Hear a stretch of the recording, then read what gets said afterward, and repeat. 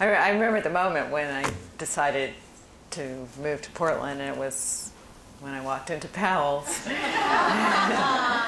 I remember the last moment, which is unfortunately I had to move to San Francisco and into an apartment, so we brought in not all of our books, but it was like 20 boxes of books. And so I feel like I'm here in my living room visiting my books. Before I start, I also just want to say how much I appreciate your all being here, because I know there are a lot of people who may think they've heard enough about September 11, 2001 by October 19th, 2007. But I really feel we are just getting around to talking about so much that's happened in America since that day. Individual Americans may have responded courageously and reasonably, but the nation as a whole responded to the attacks in ways that, when we reflect on it, are truly strange and disturbing and beg for explanation. Let me give you a few examples of what I'm talking about. You may remember that politicians and pundits at the time were spouting all this vigilante rhetoric about how we should smoke them out of their holes and shoot them between the eyes. That last came out of one commentator in New York. John Wayne kept coming up. There were all these references to how the war on terror was like returning to our Indian wars. The media was also claiming that the attacks were going to bring back traditional family arrangements.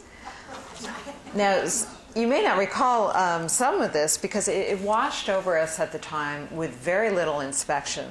But there was this insistence that 9/11 was going to bring on a marriage boom, a baby boom, a return to traditional domesticity. Even feminism was said to be deep-sixed by the attacks.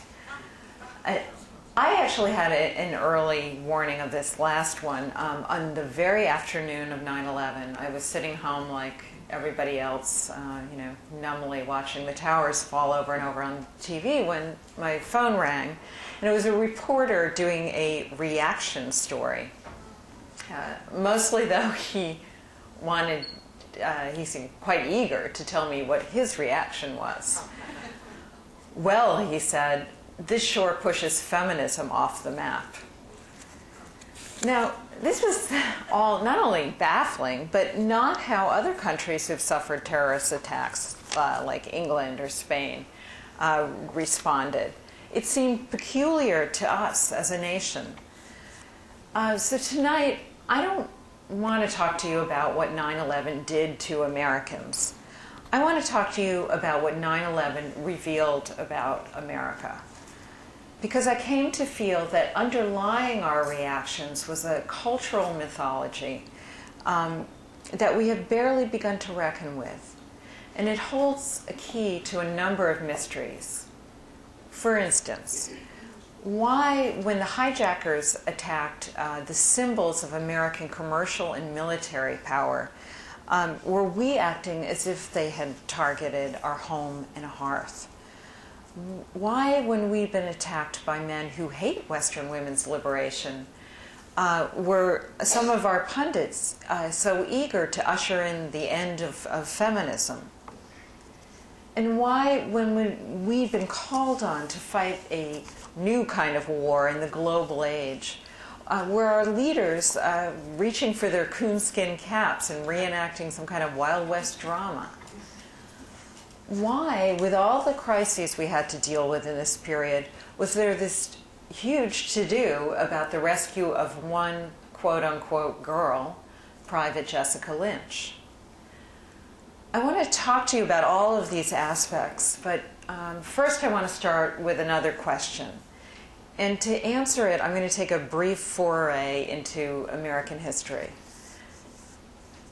Perhaps the most mysterious of the contradictions was this one.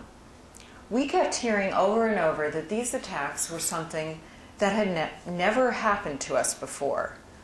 America, we kept hearing, is not a place that's vulnerable to assault on home soil.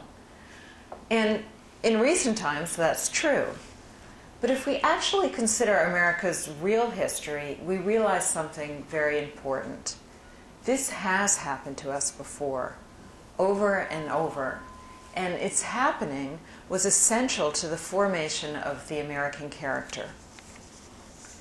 For the first 200 years, the main feature of colonial American life was being attacked on quote-unquote home soil. Now, granted, this was home soil that Anglo settlers had taken from the native population. Nevertheless, from the settlers' tunnel vision point of view, it felt as if they were being attacked by people who they regarded and demonized as non-Christian, non-white, quote-unquote terrorists, a term that was actually employed at the time. These were attacks that involved villages, communities. They were aimed at the home and hearth. These were also deeply traumatic attacks for both sides. King Philip's War, which began in 1675, was the formative confrontation between white settlers and New England tribes. It stands to this day as, per capita, America's deadliest war. In 1 year, 1 of every 10 men of military age in the Massachusetts Bay Colony was killed. 2/3 of New England towns were attacked. More than half of them were destroyed. The settlers were forced to retreat nearly to the coast. The economy was in ruins, and the society fell into what came to be known as the Great Crisis. Indian suffering and casualties, of course, were far worse. The bitterness unleashed on both sides would initiate a harrowing series of conflicts that would drag on well into the 18th century. Those conflicts reduced early settlers to a state of perpetual insecurity, what frontier historian Richard Slotkin called, quote, an atmosphere of terror. Now, how did we as a nation respond in the years to come to this foundational experience of terror? Largely by covering it up with the creation of a cultural myth. Beginning in the 18th century and culminating in the Victorian era, our culture, its journalists, politicians, novelists, artists, concocted a fantasy that post-revolutionary America desperately wanted to believe. A myth of ourselves as triumphal rescuers, the myth of American invincibility. Now, in talking about this, I am not talking about some sort of recovered memory syndrome. We didn't remember the original trauma. Given Americans' penchant for history, we barely remember what happened yesterday, unless it involves Britney Spears. What I'm talking about is a tangible cultural heritage, a worldview whose instructions are handed down in everything from newspaper accounts to novels to movie scripts. And furthermore, I'm talking about a myth that doesn't belong necessarily to one sex or another. Both men and women buy into it. But thanks to its history, it has a gender aspect. And this is because our early experience of terror was deeply humiliating to the settler community. Time and again, leaders, militias, husbands were not able to protect families in frontier towns, nor to rescue them.